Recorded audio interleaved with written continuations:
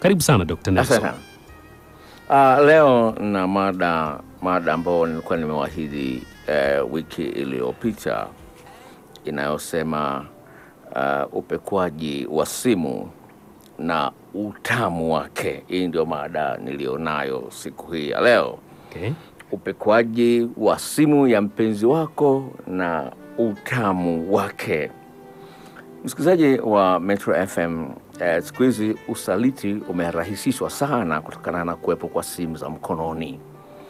Na simu za mkononi watu wengi wamezitumia kuficha uovu wao wa kusaliti wapenzi wao ambao wanawatangazia kwamba wanawapenda, lakini huku wakiwa nyuma wanawasaliti na kufanya mambo ambayo ni hatari sana kwa maisha kwa ujumla. Kwa mfano, unapomletea mwenzio ugonjwa wa ukimwi ni jambo la hatari sana. La pili ambalo linaweza kutokea ni kwamba unampa mimba yule mwanamke mwingine, alafu unaongezea mzigo wa wewe kutunza familia mbili wakati haukuwa mpango huo. Na kwa bahati mbaya asilimia kubwa ya wachepukaji hawataki kuoa mke wa pili, lakini wanaweza kumpa mtu ujauzito alafu wanapata shida. Sasa kuna mambo mengi ambayo of course yanatokea kwenye mahusiano ya kimapenzi ambayo yanaumiza, lakini jambo kubwa ambalo linaumiza zaidi ya yote ni lile la mtu kumsaliti mwenzie. Sasa kama nilivyotangulia kusema ni kwamba usaliti umerahisishwa sana na kuwepo kwa simu za mkononi, na kitu ambacho kimefikia hatua watu wengi wameona ni halali kabisa kwa kumzuia mpenzi wako asipekue simu yako. Wengi wanapigia debe kwamba kweli haifai kabisa kupekua simu ya mpenzi wako. Nilikuwa nimealikwa kwenye kipindi cha TV fulani, nikawa nahojiwa na vijana ambao walikuwa wamekaa mbele yangu. Wengine walikubaliana na kitu kizuri na wengine wakakataa kwamba sio kitu kizuri, lakini all in all namshukuru Mwenyezi Mungu, kuna watu ambao wanatumia akili, wanafikiria mambo na kufanyia utafiti na kutafuta ushahidi. Je, hili ni baya au ni nzuri? Sasa kwa bahati mbaya mimi sina uwezo wa kufanya utafiti, kwa sababu kuna gharama za kuwahoji watu, kufanya majaribio haya na haya, gharama hizo sina. Lakini nashukuru Mungu kwa sababu ya internet naweza nikasoma vitu ambavyo vinanipa mwanga kwamba hiki ninachokisema ni mimi peke yangu najipendekeza au kuna watu wengine ambao wanaungana mkono na sera kama hii. Sasa naomba unisikize ndugu msikilizaji, kwa sababu hili nimeshazungumza huko nyuma kwamba ni haki kabisa kwa mtu kumruhusu mpenzi wake apekue simu yake, lakini kutokana na mada ambazo zimekuwa zinakuja hapa studio limejitokeza tena, ikapasa nilizungumzie upya siku ya leo, na nimekuja na vigongo vizito sana leo kuliko huko nyuma. Kwa naomba unisikilize ndugu msikilizaji, kwa sababu gani? Ningependa kila mmoja aishi katika mahusiano ya kimapenzi ambao yeye mwenyewe anafurahia kuwemo kwenye uhusiano huo, na sio kwamba unalazimisha kuendeleza uhusiano ambao unajua kwa sehemu kubwa unakuumiza. Jioni ya leo wakati nimerudi nyumbani, nilikuja kanisani, nimetoka kanisani nikarudi nyumbani kwenye majira ya saa 5, saa 9:30 hivi nikaondoka kuja mjini, saa 12 nimerudi nyumbani. Nilipopaki tu gari yangu nikaanza kumwimbia mke wangu, nikamwambia kama ni gari kwako nimefunga breki, na pendo langu kwako halielezeki, kwako si acti wala si feki, siko true na warembo feki. Mke wangu akacheka kweli, lakini all in all ni kwamba ni vitu ambavyo naviishi, na ningependa kusaidia watu zangu waweze kufurahia mahusiano yao ya kimapenzi kwa kiwango kikubwa sana, sio kidogo. Kwa sababu asilimia kubwa ya watu wanaishi kwa kuigiza tu. Yani mahusiano ya kimapenzi kama vile mdoli, unaonyesha una sura ya mtu lakini sio mtu. Una sura ya kwamba hawa watu wanapendana lakini kumbe hawapendani. Watu wengi sana wanaamini na kushabikia kuwa kukagua simu ya mpenzi wako ni dhambi kubwa sana. Na ni dhambi hiyo ina ukubwa kama sawa ya uuaji. Kwa kuwa upekuaji wa simu wanavyosema hao wanaotetea jambo hilo inaweza kuua uhusiano. Jambo ambalo watu ambao wanathamini misingi ya mahusiano yaliyojaa utamu na kicheko wanapingana na jambo hilo. Na kama umekuwa msikilizaji wa vipindi vyangu hapa redioni, utajua mapema kabisa kuwa na mimi napingana kabisa na swala hilo, na vile vile hata imani yangu ya Kikristo inapingana nalo. Katika waraka wa kwanza wa Yohana sura ile ya 5 waraka wa kwanza wa Yohana sura ya kwanza mstari wa 5 hadi wa 7 tunaambiwa hivi, siyanukuru hayo maneno lakini nayakumbuka yalivyo. Anasema hivi, ikiwa tunaishi kwa kupendana, basi tuishi katika nuru. Tukiishi katika nuru, basi tunashirikiana sisi kwa sisi. Kusipokuwa na nuru, manake uwezekano wa nyinyi kushirikiana hamna, manake kuna giza, hamuonani. Naomba nisikize kwa makini hapa. Sawa? Kama una Biblia, iangalie waraka wa kwanza wa Yohana sura ya kwanza mstari wa 5 hadi wa 7. Tukutana maneno kama hayo. Ni kwamba anasema tunapotembea nuruni, tunakuwa na uwezo wa kushirikiana sisi kwa sisi. Sasa hilo jambo ni la msingi sana. Iwapo kuna kuwepo na giza la aina yote, hivi kwa nini mwenzangu ameweka password? Unashindwa kumwona mpenzi wako vizuri, inatengeneza giza, wingu zito kati yenu nyinyi wawili. Naomba unisikilize kabla hujanihukumu na kunipiga mawe. Wote tunaamini kwamba uhusiano mzuri lazima uwe na ushirikiano mkubwa na uwazi mkubwa. Hivi, nisikilize. Hivi, mke wako akiondoka tokea asubuhi saa 2, hakukuaga anaenda wapi na atarudi saa ngapi? Akirudi saa 2 za usiku, hutauliza lolote? Utakaa kimya tu kama vile hajakosea?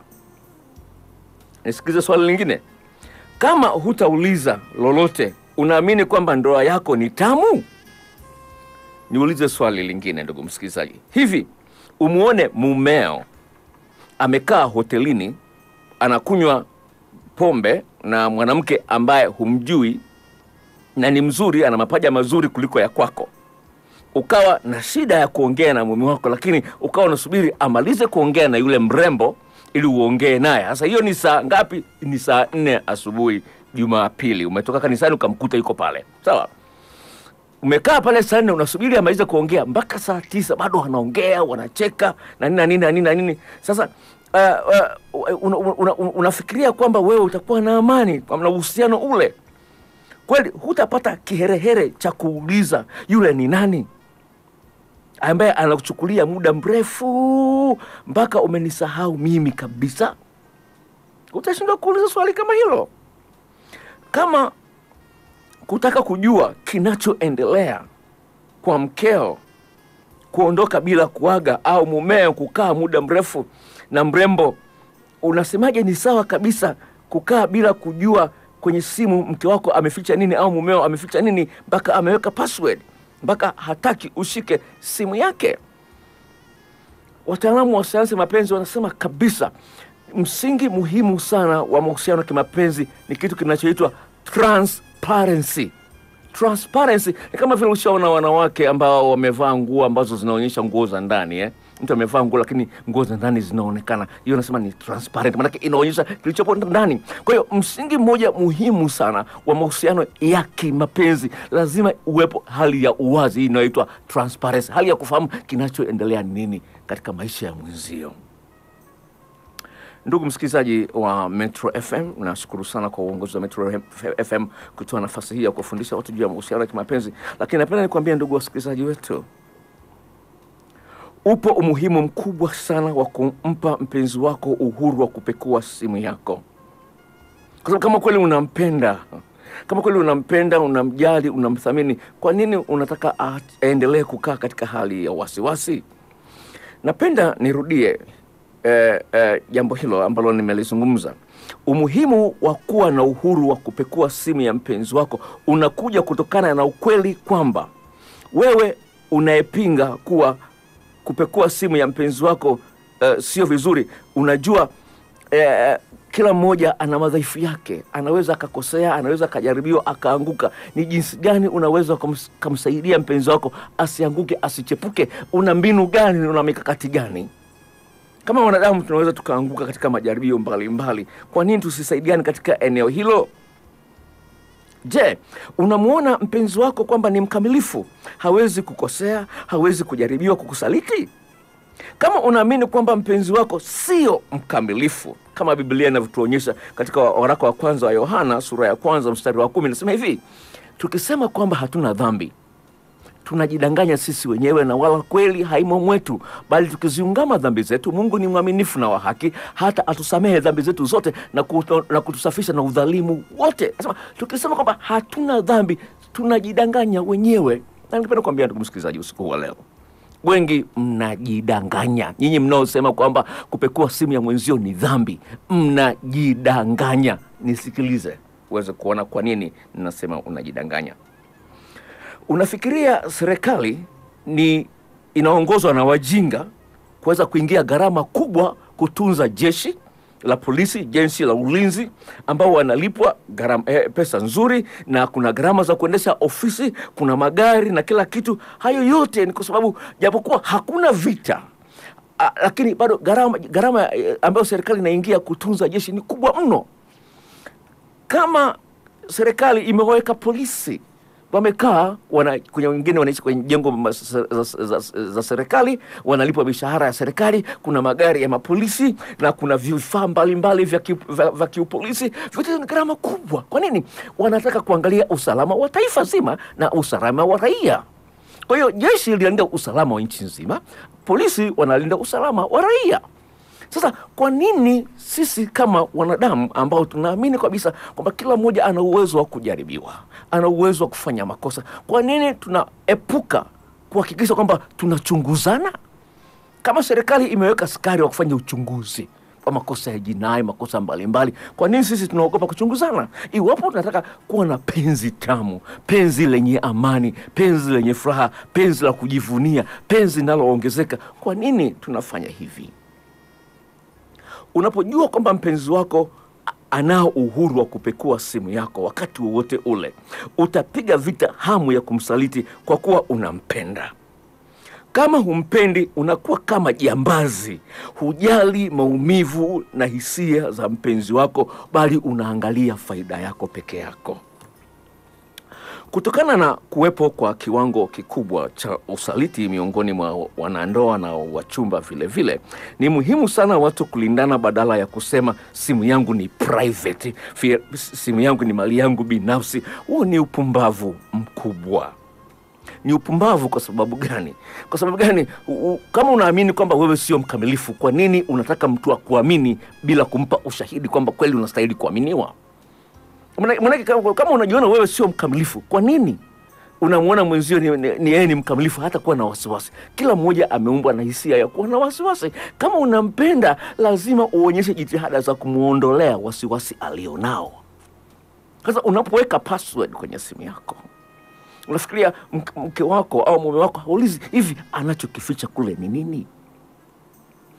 Kama mna uwezo wa kushikana viungo vyenu vya siri, sawa, mkashikana, wewe unamshika vya mwenzio na mwenzio anashika vya kwako bila kushtuka kwa aina yote ile, kwa nini mnashindwa kushikiana simu zenu? Haya ni mambo ambayo yanaonyesha jinsi gani watu ni wapumbavu kiasi ambacho wanakubaliana na jambo ambalo sio la msingi kabisa katika kujenga mahusiano yenye msingi, mahusiano yenye upendo. Kama nilivyozungumza kwenye kipindi cha Alhamis, kipindi cha nyongeza, kile cha Alhamis nilipokuwa nimealikwa na Baby Boy baada ya kujibu maswali, nikasema niandae mada fupi. Of course nikasema wanawake washenzi. Umeona mikasa mbalimbali ambayo watu wanayafanya, wanaumizana kwa kiwango kikubwa. Niko katika harakati za kuandaa mada nyingine ya wanaume washenzi, na hizo naiandaa. Kwa hiyo naomba mjiandae. Alhamisi iliyopita niliandaa mada ya wanawake washenzi. Msifikie kwamba nimewapendelea wanaume, naandaa mada nyingine ya wanaume washenzi. Nasikia ule wimbo, washenzi bora wamalize na kutulia, wakishamaliza waishi kukutangazia eti yule binti sisi tumemtumia. Nakwambia wako wanaume washenzi na wenyewe nitawashughulikia. Tuendelee. Wanadamu tumeumbwa na haja ya kuwa na hali ya amani na kujisikia salama muda wote ule, na hivyo wasiwasi ni sehemu ya wanadamu wetu. Kwa nini unamzuia mpenzi wako kukuuliza maswali na kutuliza wasiwasi wake? Kwa kuwa ukimpa uhuru mpenzi wako kupekua, anajisikia amani anapoona kwamba kweli hujaanza mchepuko. Kwa nini unamzuia asiwe mwanadamu aliyekamilika mwenye wasiwasi? Mama aliyekuta laini 3 za ziada kwenye simu ya mume wake. Naomba nikusimulie hii kesi. Nimeandika hapa kwa kifupi ili niweze kuielezea kikamilifu. Huyu mama alimwamini sana mume wake. Alimwamini sana mume wake, sana. Na bila shaka ananisikiliza usiku huu wa leo. Alituma message hapa studio. Kwa hiyo sisi kwamba alikuja ofisini. Alimwamini sana sana mume wake. Lakini siku moja wakati mume wake amesafiri, kati anafanya usafi, akakuta bahasha, zile bahasha za kuwekea vidonge kwenye mafamasi. Akakuta bahasha, vile vibahasha vidogo vidogo vile. Kuangalia ndani ya kale kabahasha, akakuta laini 3 ambazo hazijui. Alipoweka kwenye simu zake, akagundua ni laini za michepuko mingi.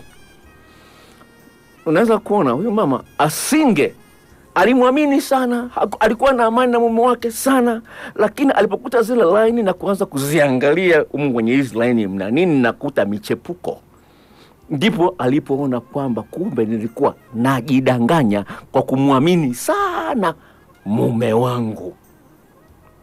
Na bila shaka kama baby boy atatoa nafasi siku moja, akawaambia wasikilizaji wangapi wapige simu au watume message hapa studio akiwepo peke yake, sawa? Aulize watu ambao waligundua kwamba wanachepuka, waume zao wanachepuka kupitia simu, watume message zao. Hata usipotaja majina yao, utashangaa ndugu msikilizaji, jinsi gani wanawake kwa waume watasema walivyokuwa wamegundua mchepuko kwenye simu za waume zao au za wake zao kwa kupitia simu tu. Atoe tu ruhusa siku moja tu, kila mtu atume message jinsi alivyogundua, ile message ilikuwa inasema nini. Utaweza kuona jinsi gani kwa kweli upo muhimu watu kupeana uhuru wa kupekua simu za wapenzi wao. Ndugu msikilizaji, unasikiliza Metro FM na karibia mwisho wa mada yangu, lakini ningependa nikwambie hivi. Vitu ambavyo vinachochea wasiwasi kwa mpenzi wako ni hivi vifuatavyo. Namba 1, kuweka password. Namba 2, mazoea na mpenzi, mazoea na mwanamke wa jinsia tofauti au mwanaume wa jinsia tofauti na kwako, sawa? Yaani wewe ni mwanamke unakuwa na mazoea na mwanaume, wewe ni mwanaume una mazoea na mwanamke, inachochea wasiwasi. 3, iwapo mpenzi wako ni mtu wa safari, anaaga anakwenda kusalimia ndugu zake mara kwa mara na haendi na wewe, anaenda peke yake, lazima upate wasiwasi juu ya hilo. Kushindwa kuelewa uko wapi, mpenzi wako hajui uko wapi na unafanya nini. Kutotoa maelezo yaliyonyoka kuhusu sababu zinazokufanya usiwasiliane na mpenzi wako mara kwa mara. Kuwa na tabia ya kutokupokea simu kwa wakati, na mpenzi wako kutokujua utarudi lini au saa ngapi. 3 ambayo inaweza kuleta wasiwasi vile ni penzi linaloanza kupoteza ladha yake ya utamu ule ambao mlianza nao mwanzoni. Hakuna uchangamfu, hakuna zawadi, hakuna outing za mara kwa mara. Hayo ni mambo ambayo of course vile vile unapoona kwamba mara nyingi simu ya mpenzi wako iko silence au iko kwenye vibration. Mara nyingi unakuta SMS amezifuta, hasa kwenye WhatsApp. Utagundua vizuri kwenye WhatsApp, mtu akifuta message unajua message hapa kuna message zimefutwa. Sawa? Au anafuta na picha. Mara nyingi anakuambia simu yake haikuwa na chaji. Ulipomkosa hewani anakuambia simu yake ilikuwa haina chaji, au anasingizia mtandao. Unapoona mara nyingi anasingizia mtandao, simu yake haikuwa na chaji, lazima uone wasiwasi kwamba hapa huyu anachepuka. Lingine, anapata shida kupokea simu unapokuwepo pamoja naye, au kama anapokea unakuta anababaika katika maneno ambayo anaongea na mtu aliyempigia simu. Anachukua muda mrefu kujibu SMS zako. Hawezi kuacha simu yake hata kama anaenda chooni. Anaweka password nzito sana kwenye simu yake ambayo huijui. Anapoteza amani yake unapojaribu kushika au kutumia simu yake. Ndugu msikilizaji, hayo ni mambo ambayo of course tunayaona kwenye mahusiano mengi na wengine wanashabikia vile vile, lakini kwa kumalizia ningependa kuambia wasikilizaji wetu wa Metro FM, usifuate mkumbo. Usifuate mkumbo wa watu wanaosema usishike simu yako utaua ndoa yako, usishike simu ya mpenzi wako utaua ndoa yako. No. Kwa maneno mengine wanachokuambia ni kwamba endelea kuvumilia tu usaliti. Sawa. Endelea tu kuvumilia usaliti. Kwa maneno mengine kwamba vumilia usaliti. Niko katika harakati za kuandaa mada ambayo nitaiweka kwenye channel yangu ya YouTube. Inaoenda kwa jina la, hiyo mada itakuwa inaitwa mchepukaji sugu na dawa yake. Hiyo ni mada tayari nimeshaanza kuiandaa. Kwa wale ambao wafahamu channel yangu ya YouTube, itembelee, inabebwa na jina la Paul Mwaipopo. P-A-U-L. Paul Mwaipopo. Kwa hiyo ni mada ambayo naandaa, mchepukaji sugu na dawa yake. Hiyo ni mada tayari nimeshaanza kuiandaa na natarajia huenda by Ijumaa wiki ijayo nitakuwa nimefanya shooting, tayari nimeshaiweka hewani. Tayari nimeweka video nyingine leo, sababu za wanaume kuchepuka, nimeshaiweka tayari, iko kwenye YouTube. Unaweza kutembelea hapo kaiona sababu kuu zinazofanya wanaume wachepuke. Naingia kwenye ngwe ya maswali na majibu, ndugu msikilizaji, muda wetu umeenda. Naingia kwenye ngwe ya maswali. Tafadhali sana zingatia unapotuma swali lako. Kama wewe ni mwanamke, sema ni mwanamke. Kama ni mwanaume, sema mimi ni mwanaume, na umri wako, na vile umri wako una muda gani. Na kuna maswali mengine ambayo ningependa niyajibu yasitupotezee wakati. Sawa? Kuna maswali, sijui mpenzi wangu anitafuti mpaka mimi nianze kumtafuta. Jibu, hupendo. Kwa hiyo message kama hiyo isichukue nafasi ya message za watu wengine. Sawa? Mpenzi wangu ananinyima, nampenda lakini ananinyima, sijui ngoma ya wakubwa. Tafuta njia za kumshawishi. Kama hujui jinsi ya kumshawishi mwanamke mpaka akupe ngoma ya wakubwa, tuwasiliane, lakini kwa gharama ya shilingi 2000. Sawa, na kuchaji ikiwa nje ya studio kuna gharama ya kuongea na mimi. Kwa hiyo lazima ulifahamu hilo. Kwa hiyo kuna vitu maswali kama hayo yanachukua nafasi ya maswali mengine ambayo ni ya msingi sana. Kwa hiyo baby boy, tupatie burudani alafu tutaingia kwenye ngwe ya maswali.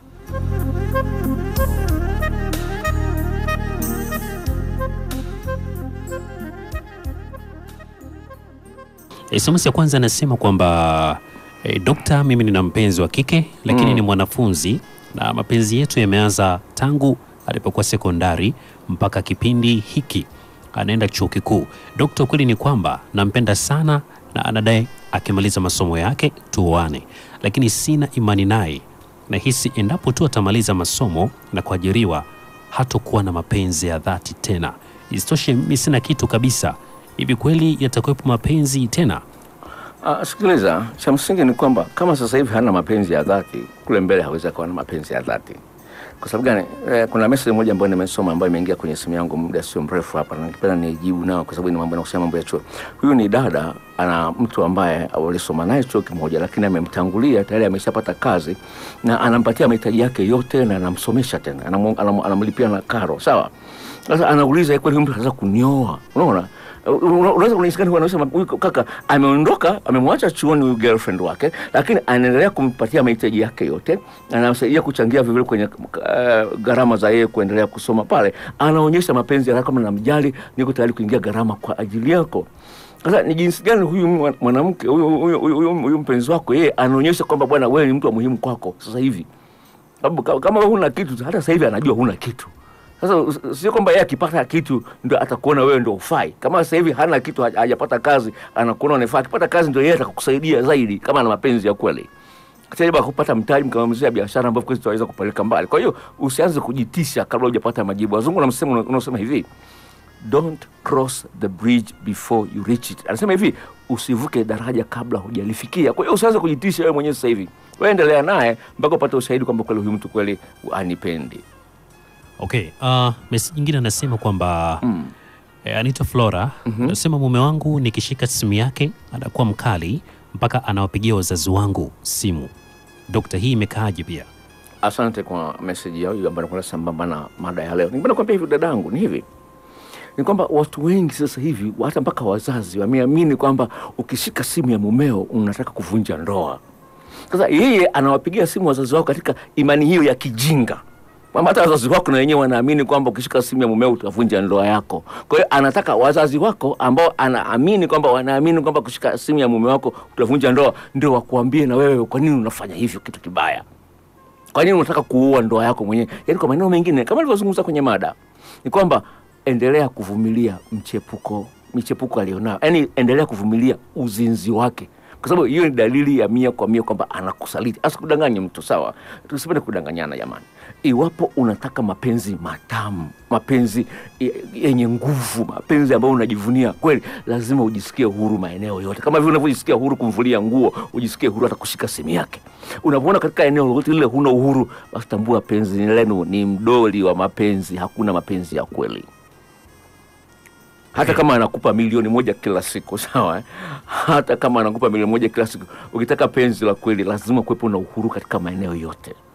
Unapoona kuna kuwepo na hofu katika mapenzi yenu, tambua hamna penzi la kweli. Sababu Biblia inazungumza kwenye waraka wa kwanza wa Yohana sura ya 5 mstari wa 18, palipo kuna hofu hakuna penzi la kweli. Angalia kwenye Biblia yako, waraka wa kwanza Yohana sura ya 5 mstari wa 18, kwenye penzi la kweli hakuna hofu. Wakati wote unajikuta kwamba hofu ndio inayosababisha uamue kuacha kushika simu ya mwenzio, tambua hamna penzi la kweli, mnadanganyana tu. Okay. Mwingine anasema kwamba anaitwa Manyama, anasema mimi na mpenzi wangu huwa anaondoka asubuhi na anarudi usiku, lakini nikijaribu kumuuliza kwa nini unachelewa kurudi anakasirika. Dokta, naomba ushauri wako katika hilo. Nimeshakutana na kesi mbili, wasikilizaji, naomba niliongee hili kwa wanawake ambao wananisikiliza usiku wa leo. Nimeshakutana na kesi mbili ambazo wanawake wameolewa na majambazi bila kujua. Wa kwanza ni wa Dodoma. Sawa, ni wa Dodoma. Alikuja kugundua kwamba mume wake ni jambazi baada amekamatwa. Majirani wanamwambia kwa ulikuwa hujui kama ni jambazi, mlifikia mko mnashirikiana. Majirani ndio wanashtuka. Sawa. Mwingine, samahani polisi msimu kanifuata kwamba natoa si kwamba niwape namba za hao watu, sina. Ni kesi za muda mrefu. Kwa hiyo polisi msimu kanifuata. Wa pili sasa, hii ni ya Dar es Salaam. Ni dada, sawa. Amekuja ofisini kwangu, amenitumia message kutoka Dar es Salaam. Asema, "Dokta, nimegundua kwamba huyu mpenzi naishi naye ni jambazi. Akaniambia niende mahali fulani saa 1. Kwa hiyo nilipoenda pale akaja na bunduki, tukaondoka na mali nyingi kweli. Akaniambiaje, ukisema na kuua." Unaweza kuona, sawa? Unaona? Hebu fikiri, alikuwa hajui kama ni jambazi. Amekuja kugundua siku hiyo, anaambia, "Bwana, nenda mahali fulani saa 1 nikukute pale." Akafika pale, ndio mwanaume amekuja akafanya ujambazi, wamepora mali pale, wamerudi nyumbani. Sawa? Kwa hiyo napenda nizungumze hivi. Kuna wanaume ambao wanaishi maisha ya kijambazi, wanakwenda wanapora mali, wanarudi. Kwa hiyo hataki kuulizwa alikuwa wapi. Kwa hiyo unajiweka katika maeneo magumu sana. Nyinyi ambao mnakubali tu kuolewa ovyo ovyo bila kujua mwanaume ana kazi gani, napenda niwaambie kwamba mko katika maeneo magumu sana. Kwa ni jambo la msingi sana sana sana. Sawa? Jambo la msingi sana sana. Unapoona mpenzi wako anakuwa mkali, sawa? Hilo ni jambo ambalo unapaswa ulishughulikie, kwamba hapa mimi sipendwi na kandamizwa.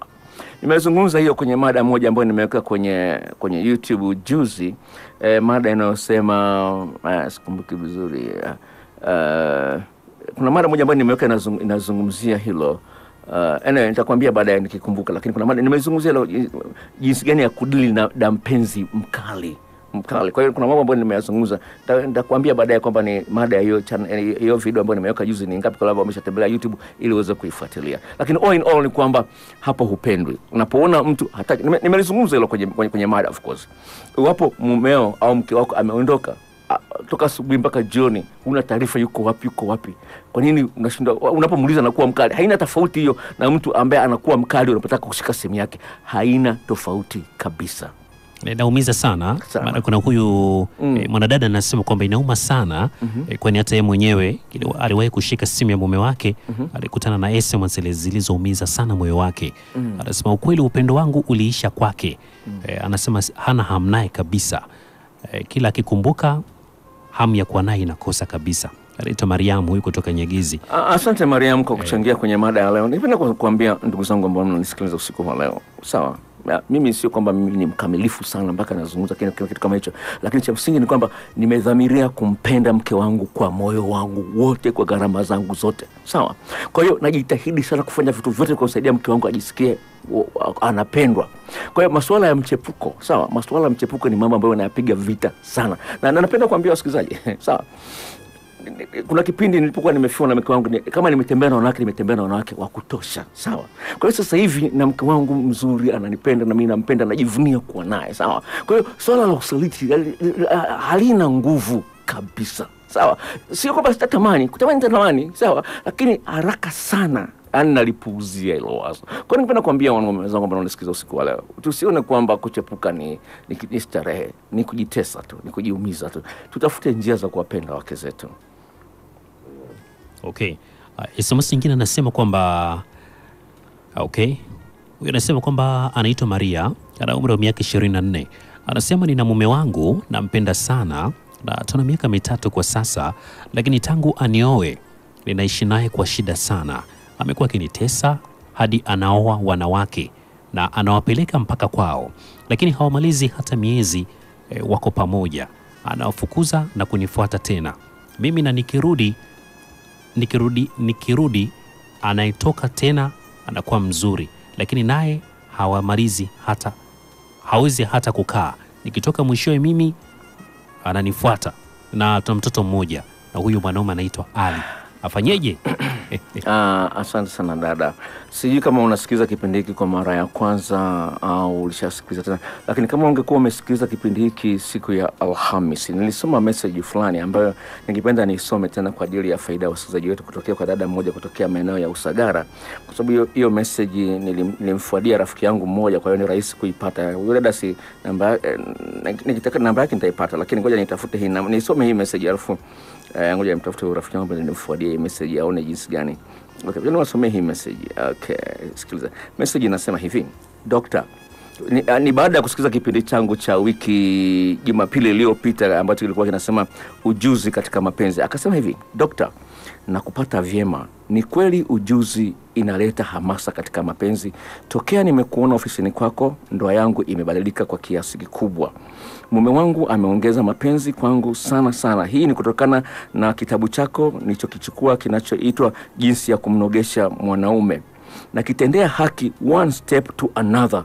Jamaa kadata kweli. Hakuna haja ya wanawake kutafuta mizizi, watafute ujuzi. Na kushukuru sana Dr. Nelson, endelea kutusaidia hapo Metro FM. Unaweza kuona kwa ninachozungumza hivi, ni kweli dada, mume wako anakupenda. Kwa sababu gani? Anawatupa wote wenye mapaja marefu kuliko ya kwako, wenye utamu, wenye sura nzuri kuliko, anawatupa, baadaye anarudi kwako. Hii inaonyesha jinsi gani anauona uthamani wako. Kwa sababu umezaa naye tu, kuna vitu ambavyo anaviona kwako ni vizuri. Lakini ni jinsi gani wewe unapaswa kumsaidia huyu mwanaume aone kuchepuka sio biashara nzuri, aiachane nayo, ina hasara. Sababu ishamletea hasara nyingi, sawa? Na mletea aibu.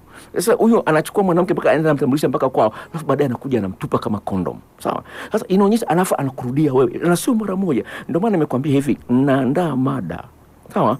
Dawa ya mchepukaji sugu na dawa yake, sawa? Mchepukaji sugu na dawa yake, hii ni mada naandaa. Kama huna simu inayoingia kwenye YouTube, tafadhali tafuta simu haraka. Kwa sababu kuna mada zaidi ya 100 ambazo nimeziweka kwenye hiyo channel yangu inayobeba kwa jina la Paul Mwaipopo, Paul, yani Paul ambayo haina o, sawa? Mwaipopo, itembelee hiyo channel. Kwa hiyo hii ni mada ambayo nitaiweka I think wiki ijayo, mchepukaji sugu na dawa yake. Kwa hiyo ni mambo ambayo nafanyia utafiti ili ninapokuwa nazungumza hapa kila mmoja anafaidika na kile kitu. Kwa hiyo kitu ambacho kumalizia kukuambia dada yangu ni hivi: ni muhimu sana sana uitumie nafasi hiyo kwamba mume wako anakurudia wewe ili uweze kumsaidia abadilike. Kuna mambo mbalimbali ambayo unapaswa uyafanye, na endelea kusikiza Metro FM. Lakini cha msingi ni kwamba naomba unipigie simu kesho niweze kuongea nawe kwa kirefu. Kuna maswali ya kukuuliza na kuna vitu vya kukuambia. Mungu akubariki. Okay, leo naona kina dada wengi wanatuma sana message leo. Kwa sababu simu za ume zao wameweka password. Kabisa. Dina ana umri wa miaka 21. Right. Anapatikana pande za Malimbe. Right. Dina anasema kwamba Dokta, nikicheza ngoma ya kubwa, yani sisikii raha yoyote. Je, ifanyeje ama tatizo liko wapi? Okay, sikiliza. La kwanza ambapo ningependa kuliweka pembeni kwanza ni hivi: iwapo hujakeketwa, iwapo hujapitia mchezo wa kujichua, kuna wanawake ambao wanajichua, wanafanya masturbation. Kwa hiyo angalia maeneo mawili. Iwapo katika maeneo hayo mawili aidha kama umekeketwa au umejichua, inapaswa uonane na mimi kwa maelezo ya ziada. Lakini kama huko kwenye makundi hayo mawili, unachopaswa kufanya ni mwanaume uliye naye hajui njia sahihi za kuweza kukuandaa wewe ili ulainike ufike kileleni. Nilikuwa na chati Ijumaa baada ya kipindi cha Alhamisi, ni chati na dada mmoja ambao yuko Ilemela, ana umri wa miaka 40. Najua atakuwa ananisikiliza, sitaji jina lake, atakuwa ananisikiliza kama kila kipenda anakipenda kipindi. Anasema yeye akipata mwanaume anayejua kuchezea matiti yake na viungo vyake vya siri, anaweza akafika kileleni hata bila ya kuingiliwa. Hivyo peke yake. Unasikia? Anasema hivyo tu. Anasema hivyo peke yake. Shida ni hivi. Kuna wanaume ambao hawajui lakini wanajifanya wanajua. Mwanamke anapomwambia kwamba sijafika kileleni, badala ya kutafuta mbinu za kumsaidia mwanamke afike kileleni, anamuona kama ndivyo katafute mwanaume mwingine anakuwa mkali sio nani. Wewe mwanaume mwenye matatizo ya kuwahi kumaliza, unaishia kagoli kamoja, tafuta jamani solution, tafuta tiba ile tatizo. Tuwasiliane niweze kukusaidia. Sawa? Ni jambo la msingi sana sana mwanamke apate maandalizi yasiyopungua dakika 15, maandalizi ambayo ni sahihi. Sawa? Ni kwa sababu tafiti zinaonyesha kwamba 67% za wanawake wanadanganya wanaume kwamba wamefika kileleni, kumbe hawajafika. Sawa. Kwa hiyo ningependa kukualika dada yangu tokea pale Malimba, tembelea kwenye channel yangu ya YouTube. Angalia video mbili ambazo nimeziweka. Ya kwanza, makosa ambayo wanaume wanayafanya kitandani, alafu angalia video ya pili inayosema makosa ambayo wanawake wanafanya kitandani. Vile vile inawezekana vile kosa likawa upande wako vile vile. Iwapo wewe kama mwanamke, sawa, kama mwanamke hujui mambo mengi ya kumfanyia mwanaume, au kama unayajua mambo mengi lakini unayafanyia kazi kwa muda mfupi, na yenyewe ni hatari. Kwa hiyo nazungumza kama mwanaume mwenye experience kubwa kwenye eneo hilo la tendo la ndoa na mwanamke. Sawa, sizungumzi mambo ya kwenye vitabu, nazungumza from personal experience. Yani uzoefu wangu binafsi na wanawake. Sawa, lazima upate mwanamke wewe kama mwanamke ukiwa unajishughulisha, unatibua vichocheo kwenye mwili wako wewe mwenyewe ambavyo vitakusaidia ufike kileleni kwa urahisi. Sawa. Naweza nikupa mfano mmoja ambao ulitokea miaka kama 8 iliyopita. Sawa, kipindi hicho ambacho mke wangu alikuwa amefariki. Sawa, kuna dada mmoja alinisikiliza kwenye redio ya Kiingereza inaitwa Kiss FM. Kipindi kile kinaitwa kwa Kiingereza. By then alikuwa ni mwanafunzi wa chuo kikuu cha Dar es Salaam. Sawa, kipindi hicho mimi na umri kama miaka 45 something like that, 46, I don't remember very well, lakini namkumbuka huyo dada mpaka sasa hivi. Ni dada wa Kichaga, anaitwa Manka, lakini jina lake lingine nimelihifadhi. Unajua Manka mko wengi sana. Anyway, sasa huyo dada amenisikiza. Mimi niko Mwanza, yeye yuko Dar es Salaam, chuo kikuu cha Dar es Salaam. Sawa, dada by then wakati tunawasiliana naye, tumeanza kuwasiliana kwa njia kwenye email, barua pepe, tumewasiliana kwa njia kwenye email. Baadaye nikawa na safari kwenda Dar es Salaam, nikatangaza kwenye hiyo radio ya Kiss FM kwamba naenda Dar es Salaam. Sawa. Basi nikaenda kule. Nilipoenda akasema nakutafutia chumba cha hoteli utakachofikia, atakwambia ni ngapi na.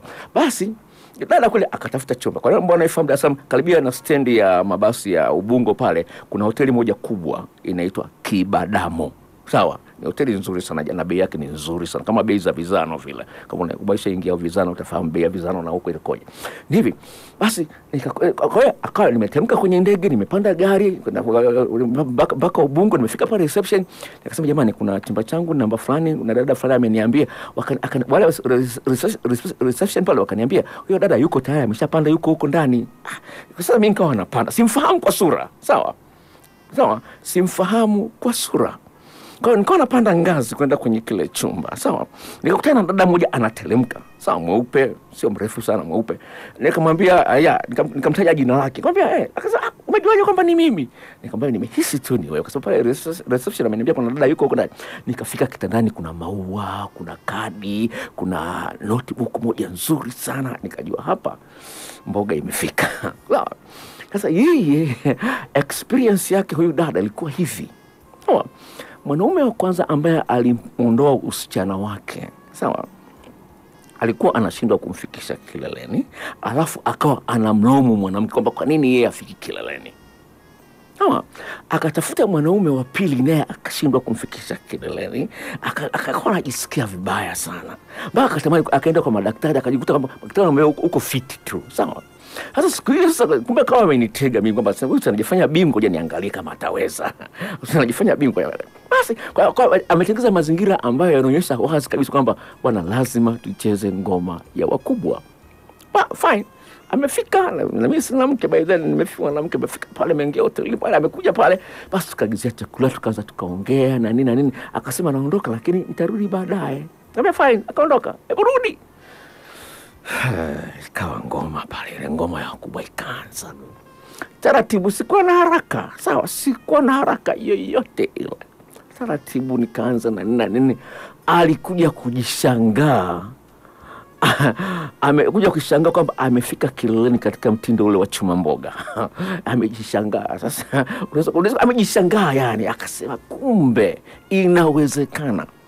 Kwa hiyo napenda kwambia wanawake mnaonisikiliza ni kwamba namba moja, unahitaji mwanaume anayejua, lakini vile vile inahitaji ushirikiano kwa sababu huyu dada naye mnasimulia ambaye nikutana naye Dar es Salaam, sawa, nilimfundisha vitu gani vya kumfanyia mwanaume. Na yeye kwa sababu namba moja, unapokuwa na vitu vya kumfanyia mwanaume ni kwamba mwili wako una relax, unaanza kurelax. Sasa unapo relax, hiyo Kiswahili semeje, unapokuwa unatulia na nini unakuwa comfortable, ni kwamba unatengeneza mazingira ya vile vichocheo kuanza kutoka kwa urahisi na kwa wingi. hivyo inakuwa ni rahisi wewe kwa kufika kilele. Kwa hiyo kuna mambo mbalimbali ambayo yashughulikie karibu ofisini kwangu. Alright. Okay. Yeah. Message nyingine anasema kwamba okay. Anaitwa Paul wa jina huyu. Anasema swali langu ni kwamba nilikuwa na mchumba sasa mke kipindi cha uchumba kabla ya kucheza ngoma ya kubwa tulikuwa tunaanza na romance kidogo lakini kwa sasa mke wangu hataki. Labda nikisafiri labda kisafiri akirudi mapenzi anaanza upya. Ananipa romance lakini akikaa kanizoea hanipi. Na kwa sasa tuna miaka 10 ya ndoa. Nifanyeje dokta? Yani akiwa kisafiri angalau kuna ahueni. Naomba jiandae kusikiza ile jibu gumu kidogo. Sawa. Naomba unisikize kama unasikiza na mke wako, I don't know, lakini naomba natoa jibu gumu kidogo. Nazungumza kutokana na elimu nilionao. Natoa jibu gumu kidogo. Ni hivi. La kwanza, huenda kuna vitu ambavyo anapendelea afanyiwe na wewe humfanyii. Sawa, kuna vitu ambavyo hakuambii. Sawa.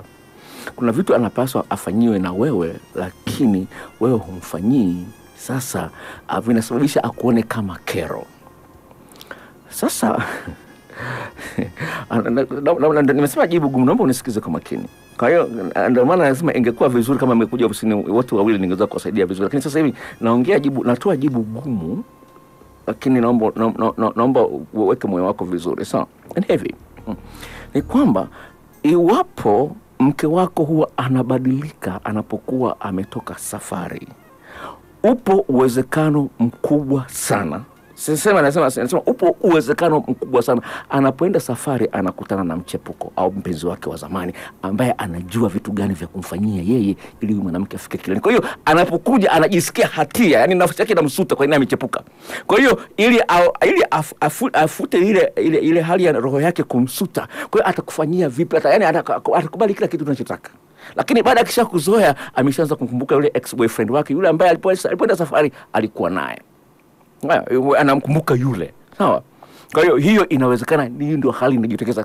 Sasa kama ni hivyo lazima, kwa nini nimeongea jibu gumu? Naomba unisikize. Najua watu wengine watanilaumu kwa nini unataka kuvunja ndoa wewe sasa. Unataka kuvunja ndoa. Najua siku nyingine utanilaumu, lakini napenda nazungumza hivi kwa sababu nataka niiponya hii ndoa. Kwa sababu ikiendelea hivyo mpaka huyu mwanaume anatuma message hapa, ikiendelea hivyo hii ndoa itakufa. Hata bila mimi kusema haya maneno yazungumza. Kwa hiyo lengo langu nataka niiponye kama vile mtu anayefanya operation anamchana mtu nyama anaumia, lakini ndivyo ilivyo. Naomba nazungumza hivi. Hivyo basi, kutokana na hivyo, kuna watu ambao wameandika, sawa, wanasema mchepuko unasaidia mara nyingine kurekebisha ndoa. Sawa. Hii imeandikwa kwa wale ambao wanafahamu Kiingereza, angalia kwenye Google, tafuta kwamba mara nyingine mchepuko unasaidia kurekebisha ndoa. Hivi kwamba iwapo sasa kurekebisha hali hiyo, yani hiyo ya mke wako kunyima nyumba au kuwa mzito kwenye eneo la ngoma ya kubwa baada ya kukaa nayo kwa muda mrefu isipokuwa anapokuwa amesafiri, ni kwamba muulize kwa nini unapokuwa umerudi safari hali inabadilika. Akupe majibu yaliyonyoka. Tena ikiwezekana mwambie usiku huu leo. Kama hasikilizi amelala basi ndio vizuri zaidi. Sawa, kwa sababu hajui kinachoendelea. Kwa ninachokwambia hivi. Kwa sasa unaomba muulize hivi, inakuwaje unapokuwa umerudi kutoka safari mambo yanabadilika? Kwa nini haya mambo hayawezi yakaendelea siku zote mpaka nisubiri usafiri kwanza ndio mambo yabadilike? Kwa lazima ili uweze kupata mabadiliko ya kweli lazima ukubaliane na hiyo hali sio nzuri. Kwa hiyo naomba uifanyie kazi ili uweze kuokoa ndoa yako. Okay. SMS nyingine anasema kwamba Dokta anaitwa Jenny, anasema niko kwenye ndoa miaka 3 sasa. Mume wangu amezaa nje ya ndoa. Kila nikimuuliza anakataa, ila nimechunguza nikagundua kwamba ni kweli mtoto yupo na ana mwaka na nusu sasa. Je, kuna mapenzi ya kweli hapo? Ningependa kuambia kwamba usitegemee mwizi atakubali kwamba ameiba. Mwizi atakubali tu kwamba ameiba pale utakapompa ushahidi wa kutosha. Kwa hiyo kusanya ushahidi. Kama umechati na yule mwanamke ambaye amezaa naye, zile message muonyeshe. Kama umeongea na yule mwanamke ambaye amezaa naye, umerekodi mazungumzo, msikilizishe. Kwa lazima uwe na ushahidi. Usiseme tu maneno kwamba umezaa, mbona ameniambia, mbona nimeambiwa. No, haitoshi. Nimekumbuka sasa. Nimekumbuka kuna kitu ambacho nilikuwa nimekizungumza hapa. Ni kwamba video ambayo nimeiweka, ambayo nilikuwa nimeizungumzia nikasema nimeisahau, ni umbea unavyoangamiza mahusiano ya kimapenzi. Ndio video ambayo nimeweka kwenye YouTube. Umbea unavyoangamiza mahusiano ya kimapenzi. Kwa hiyo ni video ambayo utaweza kukuta kwenye channel yangu ya YouTube ili uweze kuifuatilia jinsi gani. Kwa hiyo cha msingi ni kwamba mumeo anaweza hata kukupiga kwa sababu gani? Huna ushahidi.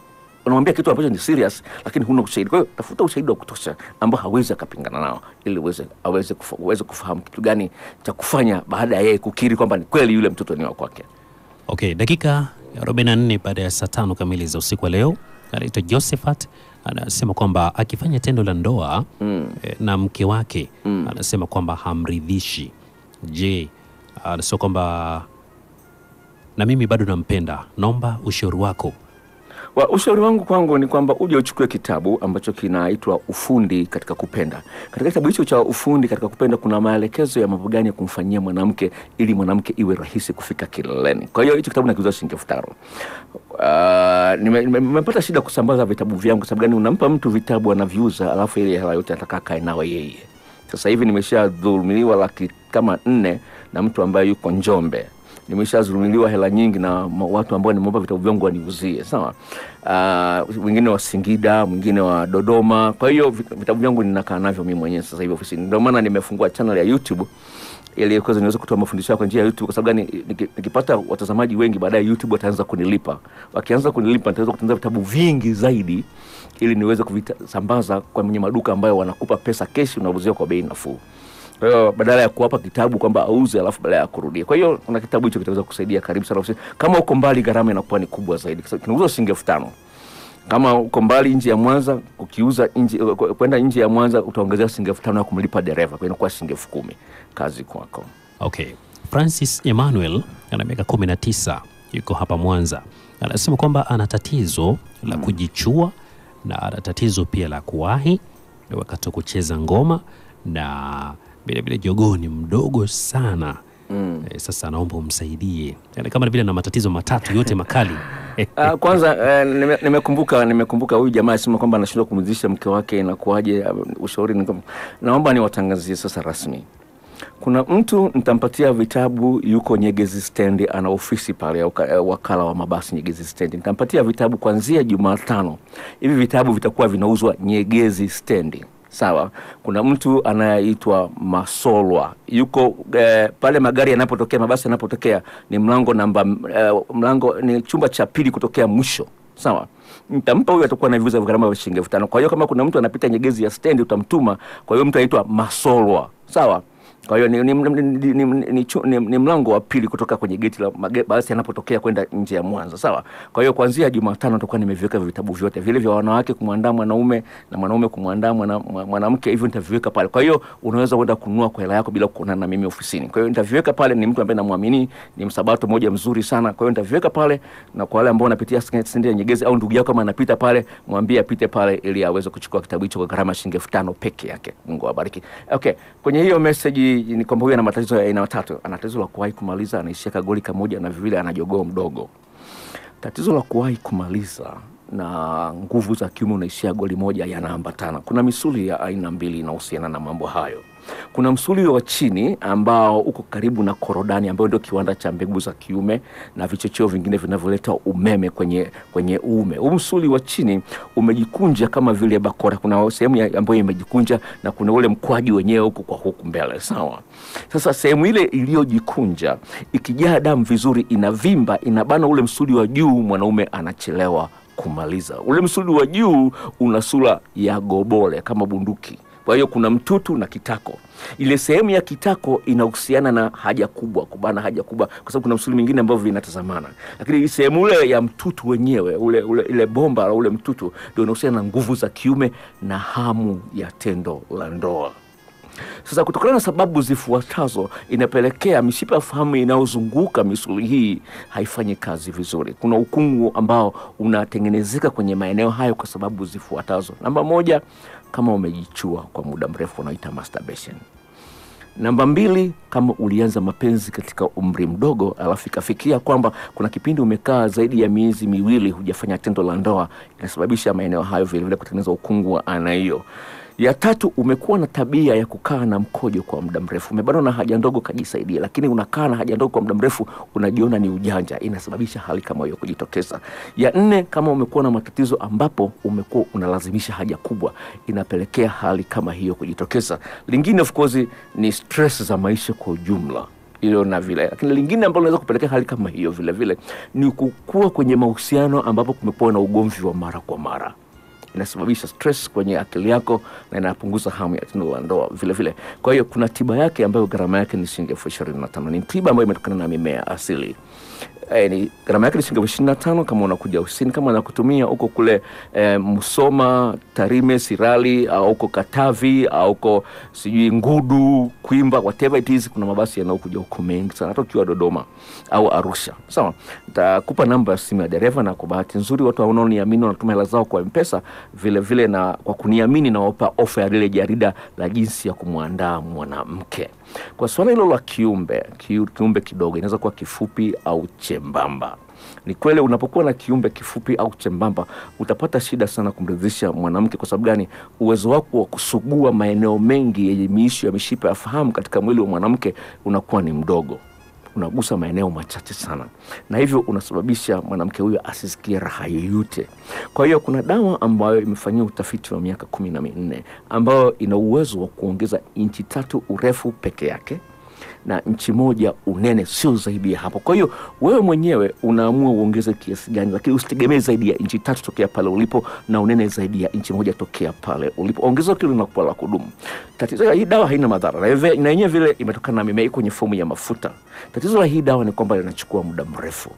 Hii dawa unaitumia kila siku mara moja. Kama ni jioni peke yake, kama ni asubuhi peke yake. Na ongezeko utaanza kuliona kwenye wiki ya 3. Na ushahidi wa hivi karibuni, kaka mmoja ambao yuko Iringa nilimtumia dawa. Sawa, ukaka yeye mwenyewe ameshangaa. Sawa, kwa hiyo hii dawa inaongeza urefu na unene na vivyo inaongeza na nguvu. Ila kama una tatizo la kuwahi kumaliza linabakia pale pale, kwa hiyo utahitaji dawa nyingine. Hiyo dawa ya kuongeza kiumbe gharama yake ni shilingi 40,000. Kama anakutumia huko sijui Tabora au Sikonge sijui wapi Kaliua, unaongezea shilingi 5,000 na kutumia kwa mabasi yanakuja Kaliua, mabasi ya Alizi yako mengi, kama huko Morogoro vile kuna mabasi. Kwa hiyo tuwasiliane, inaweza kusaidia kuondoa hilo tatizo linakuletea aibu, naweza kuharibu ndoa zako vile vile. Okay, anaitwa Ndalawa kutoka Dunia Warembo pale. Anasema na mke wangu kikweli anachanganya sana. Kila nikimwomba unyumba anadai kachoka.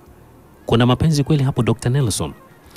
Hujazungumza umri wako, hujazungumza ndoa yako ina muda gani, lakini nikipenda nikusaidia katika mazingira ya swali ambalo umeuliza. Kitu ambacho nakiona kwenye message yako ni kwamba kama hamna migogoro ya hapa na ambayo migogoro ya mara kwa mara,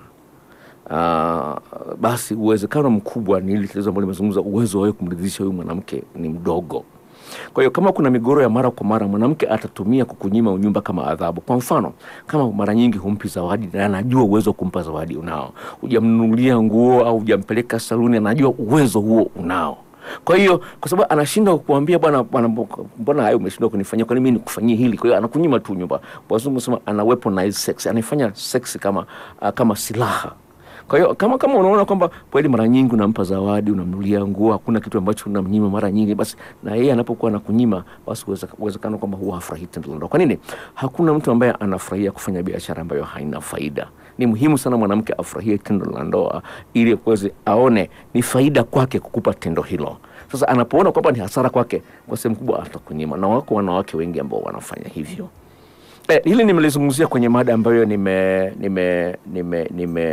I think nimeiweka jana, sababu ambazo zinapelekea wanaume kuna mada ambayo nimeweka jana nimesahau jina lake, lakini katika mada hiyo nimezungumza hivi. Nimezungumza katika hiyo video nimezungumza kitu ambacho nimezungumza hapa vile vile kwa sababu ya hilo swali. Ni kwamba kuna watu ambao wanafikiria kwamba baada ya kugombana huwezi kumpa mwanamume tendo la ndoa. Na mpango kulizungumzia zaidi kwenye video ambazo tunazo kwenye YouTube. Ni kwamba wataalamu wa sayansi wanaona kuna kitu ambacho kinaitwa make up sex. Yani make up sex, mmegombana lakini mnafanya tendo la ndoa mkiwa na lengo la kurudisha amani yenu. Kwa sababu gani? Pale mnapokuwa mmegombana sio kwamba mmekuwa maadui. Sawa? Pale mnapokuwa mmegombana sio kwamba mtachukiana siku zote. Kwa hiyo mnaweza mkaamua kucheza ngoma ya wakubwa katika lengo la kusawazisha na kuondoa yale makali ya hasira ya uchungu kutokana na makosa. Sio kwamba unapompa mwanaume tendo la ndoa baada ya kugombana unaonyesha kwamba yeye ndio mwenye makosa au wewe ndio mwenye makosa. Ni kwamba kwa sababu bado unaendelea kusherehekea uhusiano ulionao. Sasa unaposema kwamba nasubiri tu hisia, no, hakuna swala la kusubiri hisia. Kwa sababu mara ngapi umeenda kazini bila kufuata hisia za mwili wako? Mwili wako unakwambia endelea kulala, lakini unaenda kazini. Mwili wako unakwambia endelea kulala, lakini unaenda shuleni au darasani. Kwa hiyo tunaposema kwamba bila hisia mimi siwezi kufanya tendo la ndoa, si kweli. Iwapo una mpango wa kuvunja uhusiano wako na huyu mtu uliye naye, jitahidi sana kumpa tendo la ndoa ili of course utengeneze mazingira nyinyi kupatana na kuboresha mahusiano yenu, ili mgogoro ambao mlikuwa nao usije ukarudia tena. Okay. SMS nyingine nasema kwamba Dokta, nina boyfriend wangu tuna miaka 3, lakini tangu mambo ya kikubwa kutimiziana hata simu hapigi, nikipiga hapokei. Ni nini Dokta labda kimejitokeza? Anaitwa Keti. Okay, nimeweka video kwenye YouTube ya muda mrefu kidogo, ina zaidi ya miezi 2. Inasema sababu za kuachwa baada ya tendo la ndoa. Hiyo ni video iko kwenye YouTube, unaweza ukaifuatilia. Sababu za kuachwa baada ya sex. Hiyo ni video bado. Kuna mambo ambayo kuna mwanaume ambaye anakuja kwako akitarajia kwamba mke wake au mpenzi aliyekuwa naye zamani alishindwa kumpa utamu ambao anaukumbuka alishopata kwa mwanamke fulani katika maisha yake. Unajua nini? Unapofanya tendo la ndoa na mtu, mara nyingi unalinganisha na ufundi wa mpenzi uliye naye na wale ambao wamekutangulia. Sasa unapokuta mpenzi mpya uliyempata, unakuta kwamba mapenzi aliyokupa ya kitandani unaona ya kawaida sana, yani hayakupi msisimko wa kumrudia tena. Ndio hali inatokea hiyo. Asilimia kubwa ya wanawake wameanza mapenzi katika umri wa miaka 17, 18, hawajui mapenzi ya kitandani. Wanabahatisha. Wanaangalia picha zile za ngono wakafikiria watajifunza kitu. Uwezo kujifunza mambo yote kutoka kwenye picha zile za ngono. Napenda kukwambia utadanganya sana. Sawa? Kwa hiyo napenda kukwambia kwamba unapoona mara nyingi umeachwa kwa sababu baada ya tendo la ndoa, mara nyingi of course yani hufahamu vitu gani vya kumsisimua mwanaume kitandani. Ukifahamu vitu vya kumsisimua mwanaume kitandani, hata ungekuwa na sura kama ya papai, sura kama ya mamba, huyu mwanaume atakumbuka mambo ulikuwa unamfanyia. Unajua nini? Huwezi ukakumbukwa kwa vitu ambavyo huna. Huwezi ukathaminiwa kwa mambo ambayo huyafanyi. Kwa lazima uwe na vitu ambavyo vitasababisha mtu akukumbuke. Sasa kama hivyo vitu huna, anakuona tu ni mzigo kuendelea na wewe, anakuacha. Haya. SMS ziko nyingi sana. Na imani hata huko pia ziko nyingi kweli kweli. Kipindi kitamata mimi mwenyewe naona raha. Anasema Flora kutoka Nyamhongolo, anasema kipindi cha leo kimewagusa wanaume wengi sana. Maana kuna wanaume wengi wanawapiga wake zao kisa kushika simu. Flora ameliona hilo. Asante sana Flora kutoka Nyamhongolo. SMS nyingine anasema kwamba anaitwa Lucy, ana miaka 21. Anasema kuna mvulana anasema ananipenda na amenifuatilia toka mwezi wa 2 mpaka sasa hivi, lakini mimi nahisi ananitamani kwa sababu anapenda tulale wote na mimi sitaki. Na hizi anadanganya. Dr. Nelson, nifanyeje?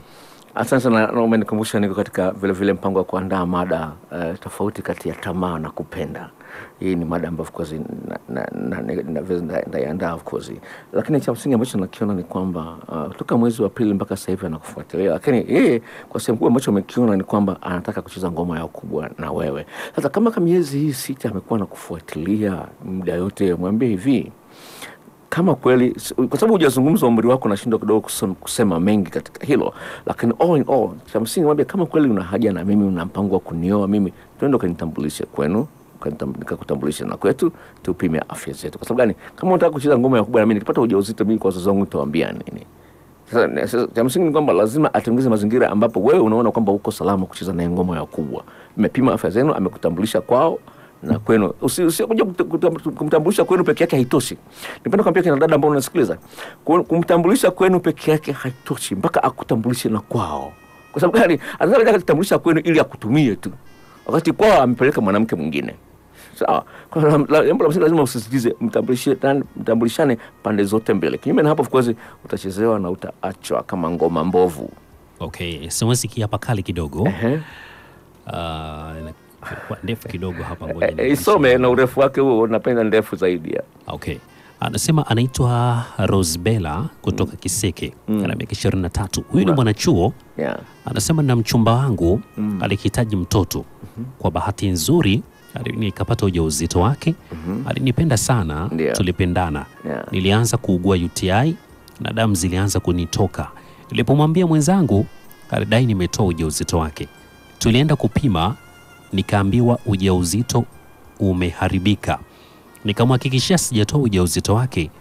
Alinikataa na kuniambia mimi malaya, simfai, nina wanaume wengi. Akaniambia mimi na yeye ni maadui. Dokta, nifanyeje? Bado nampenda na yeye ndo aliyeweza kutoa usichana wake. Lingine ambalo limekosewa hapa, hujazungumza umri wako na umri wa huyo mwanaume, lakini all in all nipenda niwaambie wasikilizaji ambao wanasikiza usiku wa leo hapa Metro FM. Nashukuru kwa kuchagua radio hii kwanza, nipenda kushukuru. Lakini kubwa ambalo napenda kulizungumza ni hivi. Ni muhimu sana kama unaingia kwenye mahusiano ya mapenzi, ujue nini maana ya kupenda. Hivi mtu anayekwambia anakupenda anamaanisha nini? Kwa sababu ni rahisi sana kudanganywa na wanaume akina dada, na wanawake wengi wamepata ujauzito alafu wakaachwa. Sawa, mfano mzuri ni dada mmoja ambaye amekuja usini pangu wiki iliyopita. Ameachishwa masomo, alikuwa anasoma diploma, kapewa ujauzito, mwanaume wala hatuzi mtoto, mpaka binti akakimbia kwao kutoka Bukoba akaja Mwanza. Ni hali ambayo inasikitisha na inauma sana. Ukimwona mtoto mzuri kweli, ningetamani hata kama angekuwa wa kwangu, mtoto mzuri kweli, lakini babake hana time naye.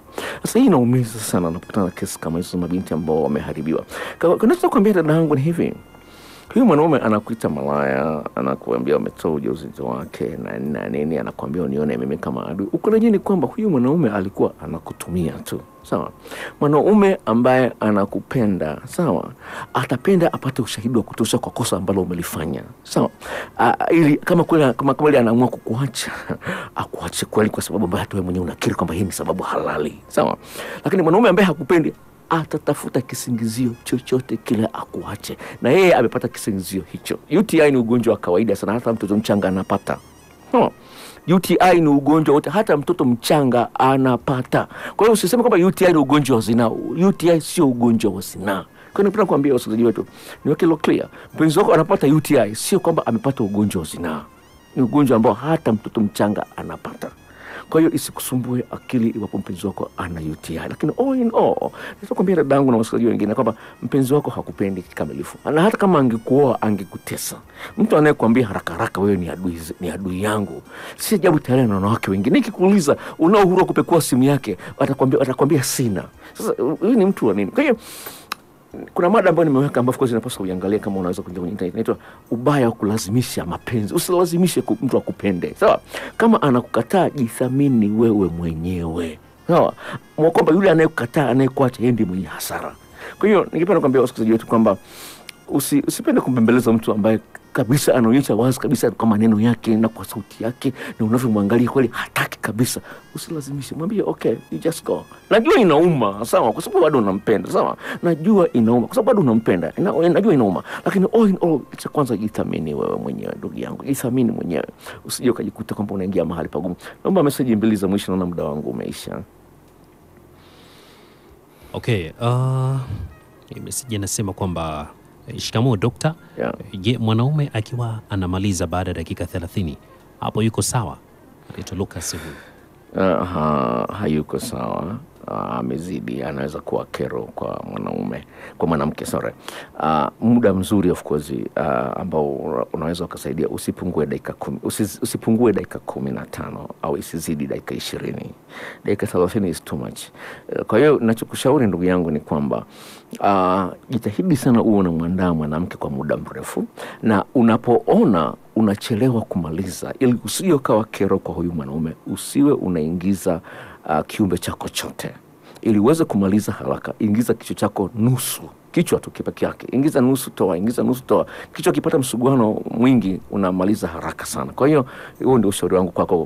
Kukaa nusu saa au zaidi ya dakika 20 ni hatari kwa mahusiano yako. Okay, Jessica kutoka Mkolani anasema naomba unisaidie, nikiwa kwenye siku zangu nikae siku ngapi bila kufanya mapenzi, au wiki ngapi ila sipatwe na mimba? Okay, ameizungumzia hilo Dr. Anda, nilikuwa namsikiliza. Sijui kama umefungulia radio hivi karibu, lakini Dr. Anda amelizungumza hilo. Na ningependa mimi nirudie vile vile. Ni kwamba unaingia mwezini leo, hesabia siku 10. Ile kuanzia siku ya 11, sawa, mpaka ya siku ya 18 ni siku salama. Sawa. No, sorry, ni siku za hatari. So, kwa hiyo umeingia mwezini leo, sawa, umeanza kutoka damu leo, hesabia siku 10. Sawa, hizo siku 10 zote ni salama, sawa. Kama bleed yako inachukua siku 3 au 4 au 5, kwa hiyo kuna 5 pale ambazo zitakuwa salama. Kwa hiyo zile 8 zinazofuatia zipigie mstari kama ni siku za hatari. Kwa hiyo unaweza kutumia kinga kipindi hicho. Moja kati ya siku hizo unaweza kupata siku hii moja, sawa, sio 2. Yai la mwanamke lina uwezo wa kukaa hai masaa 24 peke yake, wakati mbegu za mwanaume zinaweza uwezo wa kukaa siku 3 hadi 5, bado zinaweza kutungisha mimba, sawa. Kwa hiyo moja kati ya hizo siku 8 unaweza ukapata ujauzito. Kwa hiyo huwezi kujua ni ipi, na ndio maana wameweka hizo siku 8, kwa sababu lazima siku hizo kwa wiki. Na nimetumia njia hiyo, na rafiki yangu yuko Moshi ametumia njia hiyo, na ni salama kabisa kama utakuwa makini kuhesabia hizo siku katika wakati mwafaka. Kinyume na hapo, of course, unaingia katika aina yote. Ningependa hilo ile swali la mwisho, ndugu msikilizaji. Nimechoka, ni saa 6:05 sasa hivi. Kwa wale ambao wamefungulia radio hivi karibuni, radio unasikiliza ni radio ya kijanja inayoitwa Metro FM. Siku zote iko pamoja nawe. Inapatikana masaa 24. Kipindi hiki kinaendelea mpaka saa 7 za usiku. Namwachia smart boy aweke kukupa vitu vitamu zaidi ya kuliko zaidi ya kupatia. Niko Mwanza, jengo la Nyanza, barabara ya Kenyatta. Barabara ya Kenyatta ni hii inayotoka inayotoka Shinyanga, Singida kuelekea airport, sawa, mpaka Pansiasi na barabara ya Kenyatta. Hiyo ndio inaitwa barabara ya Kenyatta, sawa. Kwa hiyo niko nyuma ya benki kuu. Kama unaifahamu benki kuu, niko nyuma ya benki kuu, maeneo ambayo yanaitwa Kemondo, sawa. Kwa hiyo ukitaka kuwasiliana na mimi, fikizi namba zangu za simu, nipenda nizitoe sasa hivi. Kama wale ambao wamefungulia radio hivi karibuni, naomba uzisave hizi namba kama namba za Dr. wa Radio Metro FM, namba za Dr. wa Metro FM. Kwa hiyo isave Dr. wa Metro FM. Kwa hiyo ukifika maeneo hayo ya Kemondo au maeneo ya CCM mkoa au maeneo ya New Mwanza hoteli, kama ufahamu exactly niko wapi, utanipigia simu kwa namba ifuatayo. Namba ni 0754 03 99 94. Nitarudia 0754 03 99 94. Narudia mara ya mwisho 0754 03 99 94. 9 zinakuwa ziko 3, zingatia hilo. 0754 03 99 94 ni namba za Dr. wa Metro FM. Kuongea na mimi nje ya studio ni shilingi 2000. Kama unaona mpenzi wako thamani yake ni ndogo sana, sawa, utaiona 2000 ni kubwa, sawa. Lakini kama mpenzi wako unamuona ni wa thamani sana, 2000 ni kitu kidogo sana. Kwa hiyo kuongea na mimi kwa njia ya simu, ukitaka ushauri unalipia shilingi 2000. Na kama unakuja ofisini kwa ushauri unalipia shilingi 5000. Lazima uchangie gharama za ofisi, sawa. Kwa hiyo zingatia hilo kwamba unaponipigia simu kuna gharama za kuongea na mimi. Kama unaona uhusiano wako gharama yake 2000 ni kubwa sana kuliko uhusiano wako, basi usinipigie simu, kaa kimya. Kwa jambo la msingi kuzingatia, kuna gharama za uendeshaji wa ofisi. Nimekuja hapa studio usiku huu, nimetumia gari yangu ina petroli, na vile kuna siku itaharibika kwa sababu nimetumia mara kwa mara na kuja hapa studio. Lazima ukuje uchangie gharama za mimi kunifikisha hapa studio. Kwa hiyo usione kwamba unafanya biashara sasa. No. Siwezi nikafika hapa bila gari, sawa. Na siwezi kufika hapa bila kuwa na maji ya kunywa. Hapa pembeni na maji ya kunywa. Baby boy pale ana juice, anajipendelea zaidi. Baby boy, smart boy, anakunywa juice moja pale kali sana. Naona ina rangi moja ambayo kidogo ni ajabu. Anyway, all ni kwamba lazima ujijali na ujali mahusiano yako na unyesho na ajali. Kwa wale ambao wangependa kutembelea channel yangu ya YouTube, ninaitwa channel yangu inabeba na jina inaitwa Paul Mwaipopo. Paul Mwaipopo, PAUL. Kwa hiyo ni Paul ambayo haina O, Usiandika Paulo, Paul Mwaipopo. Channel yangu ina video mbalimbali ambazo kusaidia kufundisha mahusiano. Ukitaka kutembelea blog yangu, na blog kwenye internet ambayo ina mafundisho kwa njia ya maandishi, inaenda kwa jina la Mfalme wa Mapenzi. Kwa hiyo usiachanishe maneno pale, andika Mfalme wa Mapenzi neno moja .blogspot.com, Mfalme wa Mapenzi .blogspot.com. Ukitaka kuniandikia barua pepe ni kimapenzi@yahoo.com, kimapenzi@yahoo.com. Nashukuru uongozi wa Metro FM kwa kuweka kipindi hiki, na naamini kabisa watu wengi wanafaidika na kipindi hiki, na tunaombea mafanikio makubwa sana radio hii iweze kufanikiwa na kuweza kusaidia jamii kwa mbali zaidi, mpaka ifike mpaka Ulaya. Ulaya kuna wazungu, kuna Waswahili wanaojua Kiswahili, kuna wazungu wanaofahamu Kiswahili, Waarabuni kuna Waswahili wengi tu, wapo wengi sana. Kuna Waarabu wameniomba urafiki, nimeshangaa wanajua Kiswahili kutoka Dubai, maeneo mengine Pakistani. Kwa hiyo ni radio ambayo kwa inakwenda mbele. Kwa hiyo usiache kusikiliza Radio Metro.